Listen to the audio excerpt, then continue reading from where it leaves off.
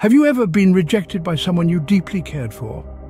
It's a question that echoes in our hearts, a familiar ache that most of us have felt at one point or another.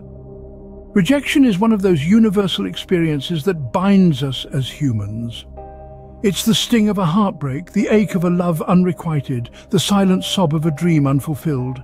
It's the world telling you no when all you wanted was a yes, and it is undeniably a part of life. Now, I'm not here to tell you that it doesn't hurt. I'm not going to feed you cliches like everything happens for a reason or what doesn't kill you makes you stronger. Because let's be honest, when you're in the throes of rejection, those words can feel hollow and meaningless. Rejection in all its forms is painful. It's a blow to your ego, a scar on your heart. It's a reminder of your vulnerabilities, your desires, and your human need to be loved and accepted. And there's no shame in admitting that. It's okay to feel hurt. It's okay to mourn the loss of what could have been. It's okay to feel confused, to question your worth, to wonder what you did wrong. But here's the thing about rejection. It doesn't define you. It doesn't diminish your worth or your value as a person. It's a moment in time, a chapter in your story, but it's not the whole book. It's not who you are. So, yes, rejection stings. It's a harsh reminder of our human frailties, our dreams unfulfilled, our hearts broken, but it's also a testament to our strength, our resilience, our ability to heal and grow and love again. It's a part of life, but it's not all there is to life. Rejection is a sting, a hurt, a pain, but it's also a chance for growth, for learning, for self-discovery. It's a part of your journey, not your destination. Rejection can sting, but it doesn't define you or your worth. Let me tell you a story about a man named John who found himself in the throes of rejection. John was a man of simplicity with a heart full of love. He cherished a woman for years, a woman he had known since childhood, a woman he considered his world. There was a certain charm about her that made him believe she was his one true love. He nurtured this love for years, hoping one day she would reciprocate his feelings. One sunny afternoon, John finally mustered the courage to confess his feelings. He wore his heart on his sleeve, expressed himself with sincerity, and waited for her response with bated breath. But instead of the acceptance he'd dreamed of, he was met with rejection. His heart sank, and he was enveloped by a profound sense of despair and loneliness. The rejection was a bitter pill to swallow. His dreams were shattered, and his heart felt as though it had been tossed into an abyss of sorrow. It seemed as if his world had crumbled, leaving him alone amidst the ruins. His heart was heavy, his eyes were teary, and he was lost in the labyrinth of his thoughts. Days turned into weeks and weeks into months. John was drowning in his sorrow and was unable to see beyond his pain. He felt like a broken man, a ship lost at sea with no land in sight. But then, amidst the chaos, he stumbled upon a lifeline, a beacon of hope: Stoicism. Stoicism, an ancient philosophy, was a concept foreign to him. But the more he delved into it, the more it resonated with him. He discovered that Stoicism teaches acceptance of what is beyond one's control and learning to find peace within oneself. John found solace in the teachings of Stoicism. He learned that the pain he was experiencing was not due to the rejection itself, but his perception of it. He realized that he was not alone in his suffering, that rejection is a universal human experience. And most importantly, he learned that he had the power to control his reaction to the situation. John began to see his heartbreak not as a pit of despair, but as an opportunity for growth. He understood that the pain he felt was temporary, and with time, it would lessen.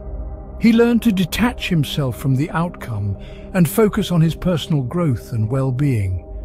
Embracing Stoicism didn't make his pain disappear overnight, but it gave him a new perspective, a new way to navigate through his heartbreak. He started to accept his situation, and instead of dwelling on his sorrow, he focused on healing. He found strength in Stoicism, a strength that fueled his journey towards recovery.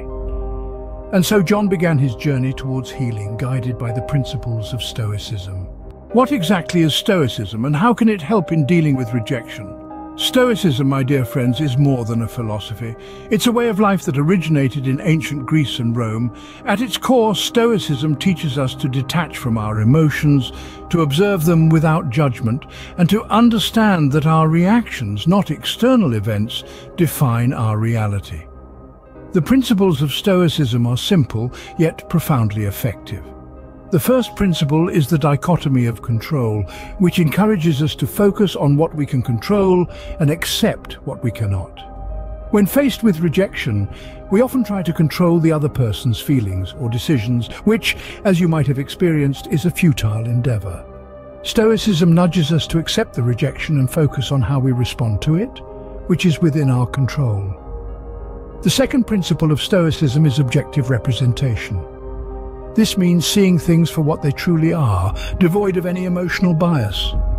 Rejection, though painful, is not a reflection of our worth, but a mismatch of feelings, circumstances, or compatibility. It's not personal, and it's not the end of the world.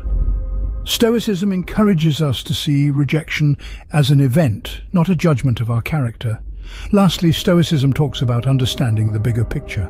The principle of amor fati, or love of fate, teaches us to embrace whatever life throws at us, including rejection, as part of our journey. It's not about being passive, but about seeing every event, pleasant or unpleasant, as a piece of a larger puzzle that shapes us into who we are meant to be.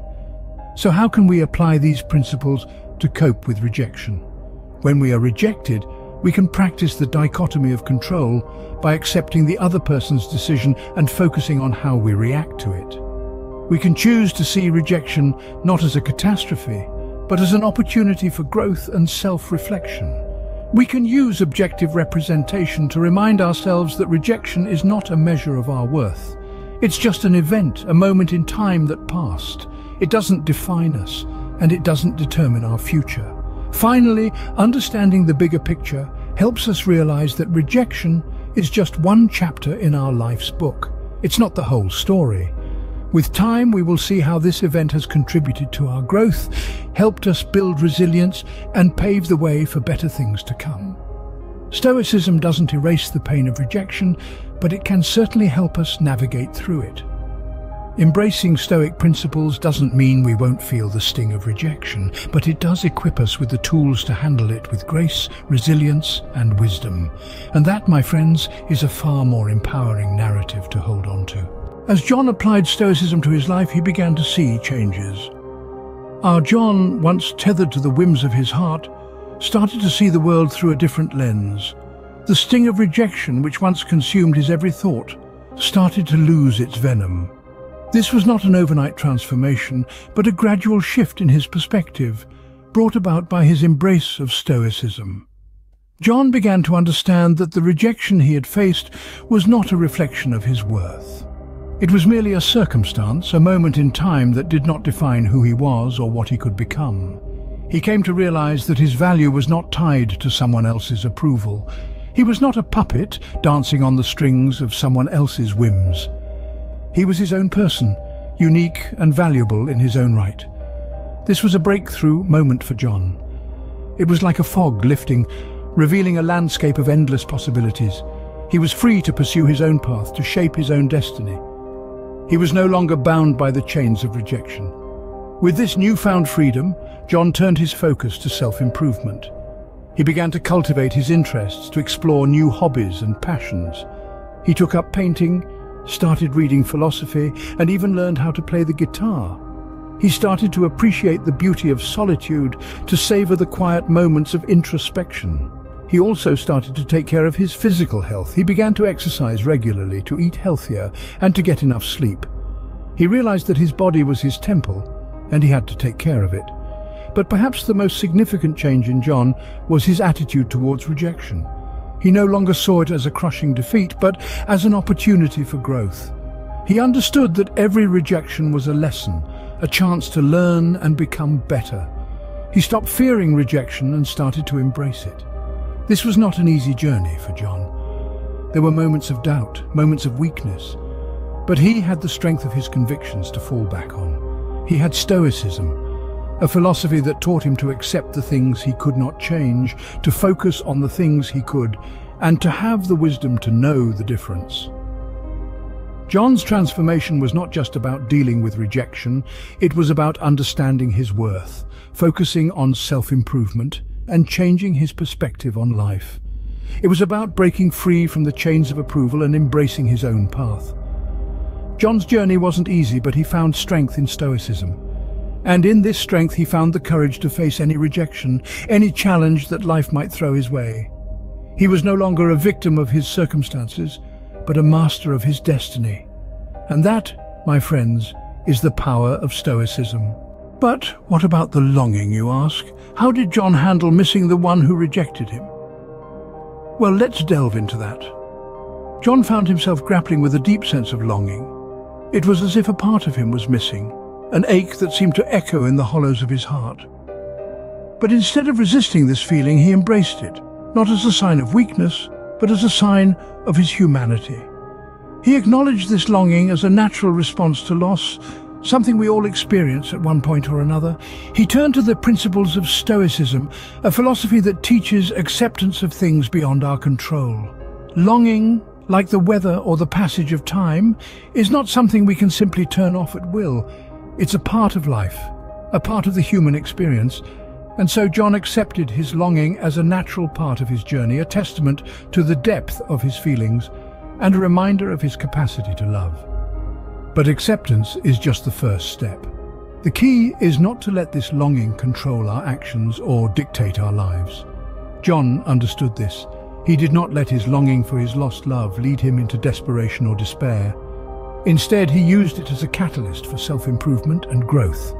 He channeled his energy into becoming a better version of himself, not in a vain attempt to win her back, but for his own sake. He understood that emotions, no matter how powerful or overwhelming, are transient. They come and go, ebb and flow like the tides. And so he did not indulge in his longing or let it consume him. He allowed it to be, to exist, without letting it take over his life. The longing was there, yes, it was a part of him, a part of his story, but it was not the entirety of his existence. It did not define him.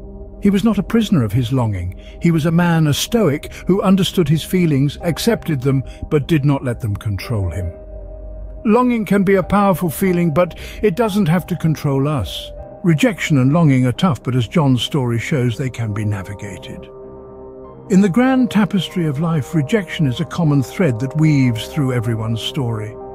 It's universal, inevitable, and yet it's an experience that can leave us feeling singularly isolated. But remember, you're not alone. Just like John, we all have our stories of unrequited affection. John's story is a poignant reminder of how we can use the principles of Stoicism to cope with rejection. Stoicism teaches us to separate our emotions from our reactions, to understand that while we can't control how others feel about us, we can control our response to it. It's about finding that inner locus of control, that sanctuary within ourselves that remains unswayed by external circumstances. In the face of rejection, Stoicism teaches us to see the situation for what it truly is, stripped of our emotional biases. It's not about dismissing our feelings, but rather about recognizing that rejection is not a reflection of our worth. It's about understanding that our value does not hinge on the whims of another's affection. But Stoicism isn't just about dealing with rejection, it's also about dealing with longing. It's about learning to let go of the things that are beyond our control. It's about understanding that sometimes the people we yearn for are not meant to be in our lives. And that's okay. It's about finding peace in the present and not letting our longing for the past or the future rob us of our present happiness. In conclusion, the sting of rejection and the ache of longing can be tough to bear. But remember, like John, you have the power to navigate these stormy waters. You have the power to control your response, to find peace within yourself, and to let go of the things that are beyond your control. Remember, rejection doesn't define you, and with the help of Stoicism, you too can navigate the stormy seas of heartbreak.